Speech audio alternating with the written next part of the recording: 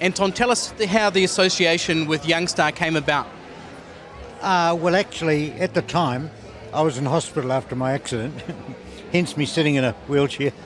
And our son Oliver was at the sales with Arthur Inglis, and they're good friends.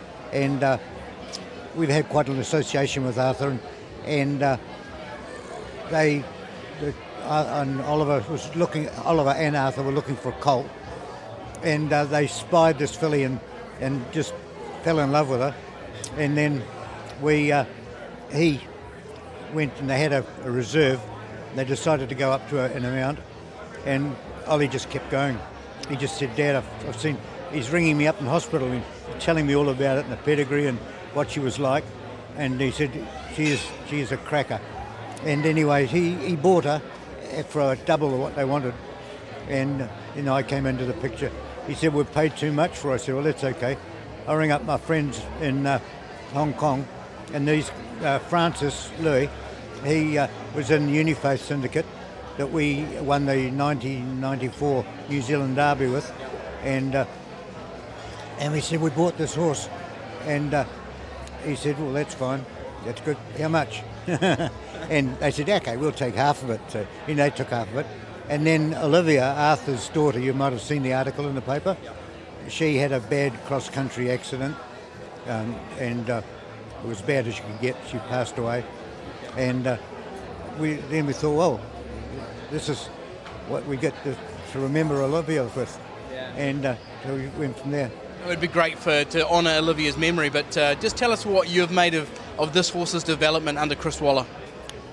Oh, well, as you know, we've known Chris since he was a young guy, and Oliver and Chris get on very, very well. They trained alongside each other in Rosehill, and then Chris just went on and on and on, and Oliver had a family and he just wanted to be in the country. He said, "I want to start off with the kids like we did at home," and so he just put his preferences there, and he got out of training and went into the farm to spell horses and that sort of thing. How are you rating your chances? Is this a race that Youngstar can win? Yes, she can. Where are you based these days, Anton? In Sydney. We developed a property for another one of our clients in Hong Kong, and it's a magnificent property, the Hermitage, and we've won a lot of races from there, and we spell Chris's Group 1 winners, and they come here straight after this carnival. In fact, Oliver went home yesterday. Winks was arriving at 3 o'clock this morning, and he's gone to be there to take her off the float and check her temperature and check that she's all right.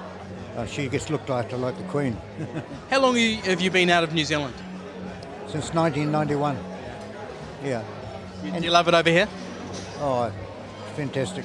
It's wonderful. It's a hype, It's alive. It's racing, and the disappointing thing for New Zealand is that all these people are here for the Melbourne Cup and the Sydney Cup, and they come and they see all these wonderful horses racing. A lot of them are New Zealand horses. Then they go and buy an Australian horse, and the shuttle stallions have given them so much knowledge about the relationship and the pedigrees of the shuttle horses. Best of luck for tomorrow, and we're all rooting for Youngstar for you guys. Well, it'd be lovely. We just don't want any bad luck. We're happy to take on everybody at the same level, and good luck to everybody else too. Let's hope it's a fair race. Thank you so much. Really, really good.